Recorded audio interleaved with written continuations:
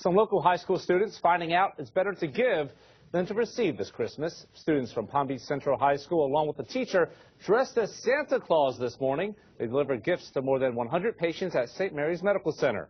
The students went from room to room, handing out things like books, perfume, and warm socks to patients. Many of these patients said they were touched by the students' thoughtfulness. I think it's one of the most special things they can do. I think it's very heartwarming, very healthy, and very uplifting for someone to do that.